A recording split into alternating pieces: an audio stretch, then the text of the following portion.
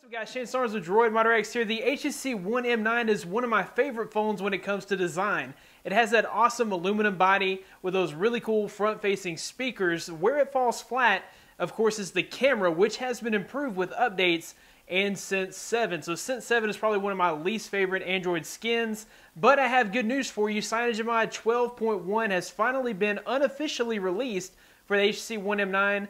We're going to take a look at this ROM right now. Let's go ahead and get started.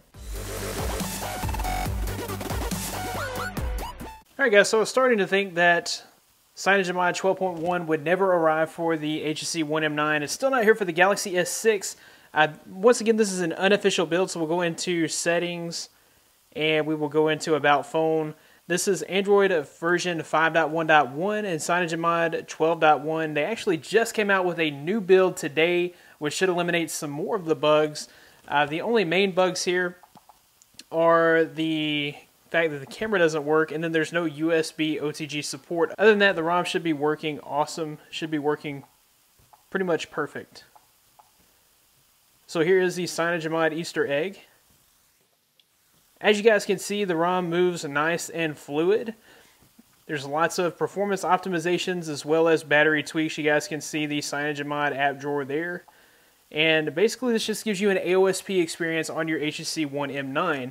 We'll pull down our notification panel. This has a built-in feature for quick pull down, which is nice, so that you can easily get to your toggles without having to use two fingers and without having to pull down twice. So that's a nice built-in feature. Of course, if you pull up your recents, you're going to get a search bar in your recents, and you have a clear all option right there in your recents as well. New in this build, 12.1, is the adaptive brightness. Basically what it does, if you toggle it on, it optimizes the brightness level of your screen according to available light. So if you're out in the sun, it's going to boost your brightness. If you're inside, it's going to lower your brightness. This helps with battery life, and it actually works really well. And then if we go down here, there's an option to enable double tap to sleep. So if you double tap the screen, or the notification bar if you're like in an application or if you're in a menu, then it allows you to turn off the screen without having to press this oddly placed power button. Okay, there's also a new option here for an expanded desktop.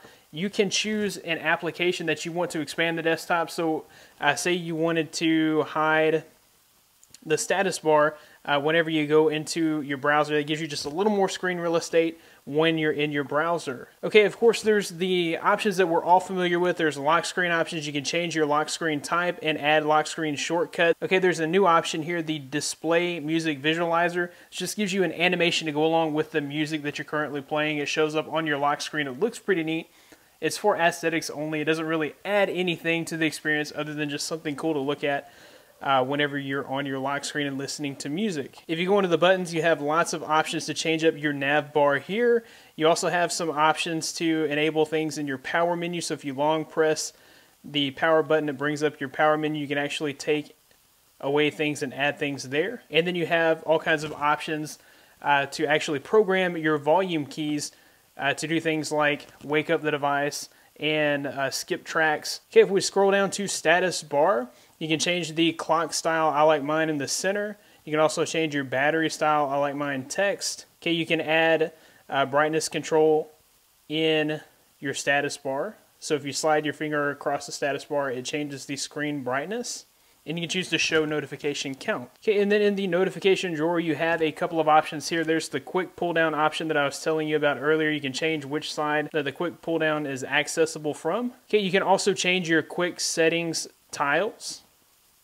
So you have an option here to change the actual quick setting tiles there, and those are the tiles that are displayed here. You do have some CyanogenMod wallpapers, and of course you have a CyanogenMod boot animation. So the main feature here is basically the fact that you're able to run an AOSP version of Android. You're no longer having to run the Sense 7 skin. It's just really going to clean up your device, get rid of all that bloatware, free up some space on your storage, and also just give you an overall better performing device. Well, guys, that about wraps it up for the CyanogenMod 12.1 video for the HTC One M9. If you like this video, be sure to give it a big thumbs up. Subscribe to this channel for more content like this in the future. You can find more of me at DroidModderX.com. Follow me on Twitter at DroidModderX. Thanks, guys, for watching. Be blessed. I'll see you in the next one.